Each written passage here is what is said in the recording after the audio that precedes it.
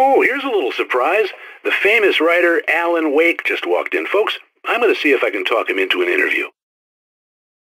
It looks like Mr. Wake is going to need a moment before we can talk, so let me give you a little background while he prepares himself. Now, you probably know that Mr. Wake is a somewhat controversial figure.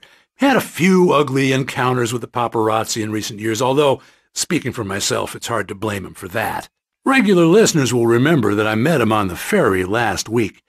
He's avoided the spotlight pretty well, but here he is, taking some time out of his vacation to talk to us. Come on in, Mr. Wake.